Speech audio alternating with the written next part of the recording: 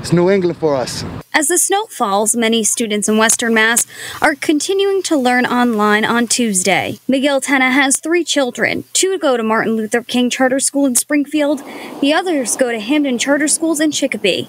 He says they don't mind learning remotely. They're doing fairly well, you know. They're advancing and excelling. Western Mass News getting answers from school districts. You can see from this list, some schools closed for a traditional snow day, while many others went to a remote learning day.